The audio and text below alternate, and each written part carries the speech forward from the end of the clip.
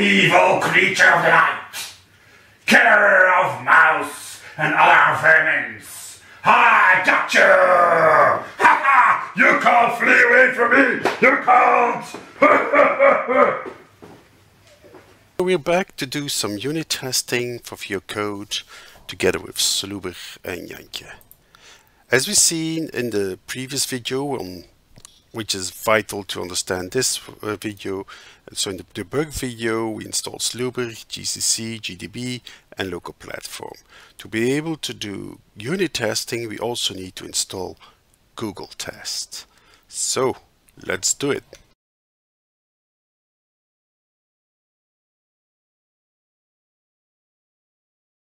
Here's the Sloeber as I left it when at the end of the demo doing the debug testing. So we have here a program with two configurations, local debug and release. And what we need to do now is to create another configuration to do unit testing and add Google Tests. We're back to GitHub. And we have the Arduino libraries here. Again, clone this and copy the URL by clicking this button and your clone. Yeah, we go again, file, import, projects from kit, clone URI. And Arduino already takes what's in the master. This is unit test. Next,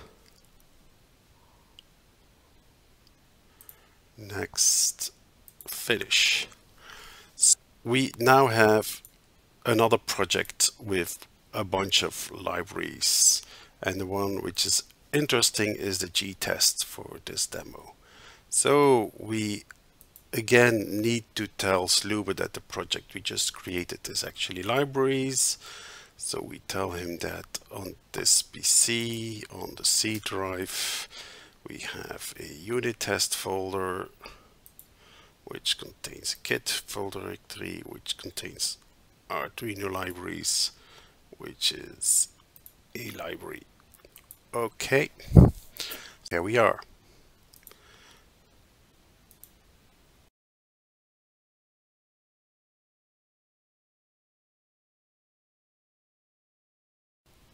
In our project, we're going to create a new configuration.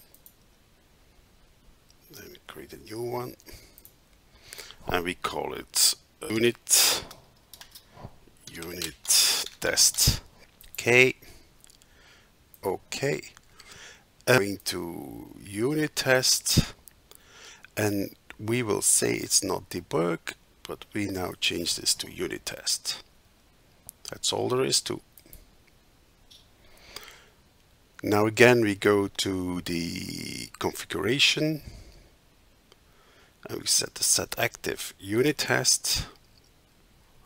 And now if you compile, it won't work. Why? Because we haven't defined any tests yet. See, he's complaining about something. See, he's no reference to WinMain mirror.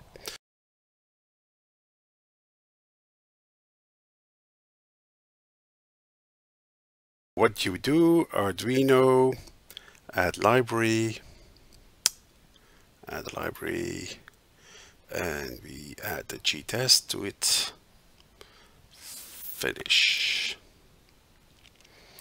So problem with the code we currently have is that it's not written to be able to do unit tests. So let's just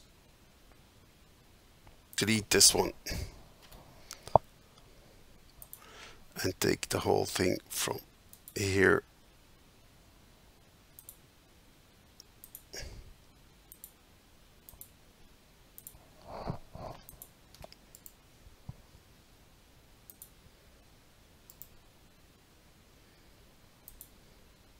So we replace the code. So basically what this is the way I advise to do this type of things. You have your decision code, which decides on the let state, which is independent of any Arduino code. Here there's no Arduino API methods in here, and the result is then passed to a Arduino method. And now we can unit test calc let state. So let's start by compiling this one now.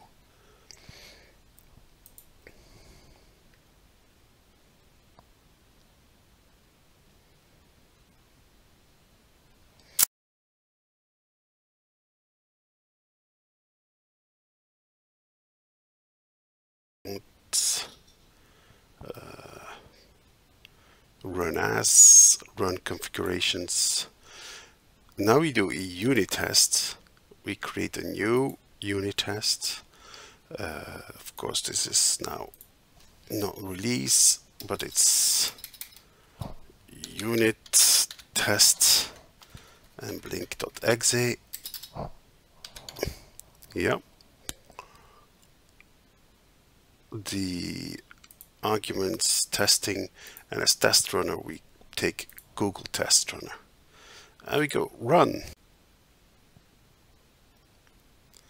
And as you see, he says everything's fine, no failures, no error. This goes really quickly. So which test did we do? We ran calculate state with 0 and high, and we expected high. So this is actually what you're doing here as unit tests. You calculate, you call a method with parameters, and you say what you should be returned or whatever. So we've done start, on and off, and all tests were successful. For instance, if we would say here that we expect low, which is wrong, yeah, and we run it again,